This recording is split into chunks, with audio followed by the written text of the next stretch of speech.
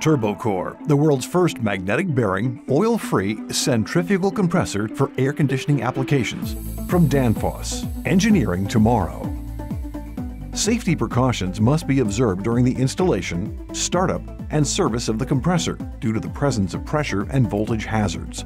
Only qualified and trained personnel should install, start up, and service Danfoss Turbocor compressors. This step-by-step service tutorial will guide you through the verification of the motor cavity temperature sensor. The motor cavity temperature sensor measures the gas temperature of the refrigerant exiting the stator. This temperature value is used to determine when to enable the motor cooling actuator.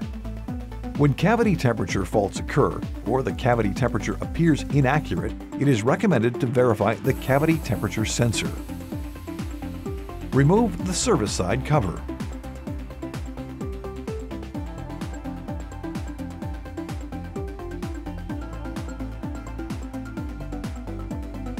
Disconnect power to the compressor.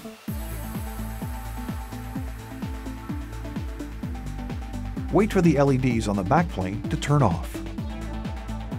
Allow the compressor to normalize to ambient temperature. ESD precautions must be taken to prevent possible damage to static-sensitive components.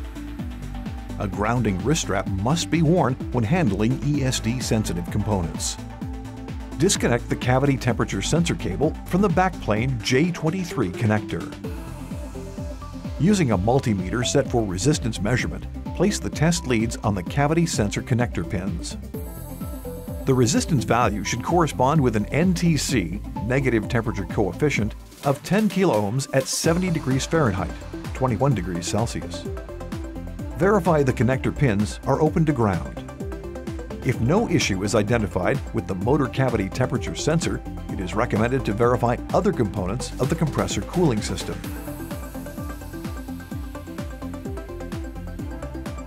Additional details can be found in the service manual or the TurboTool app. This concludes the Danfoss Turbocor Cavity Temperature Sensor Verification presentation. For more information on Danfoss Turbocor products and service documentation, please visit us online at turbocor.com.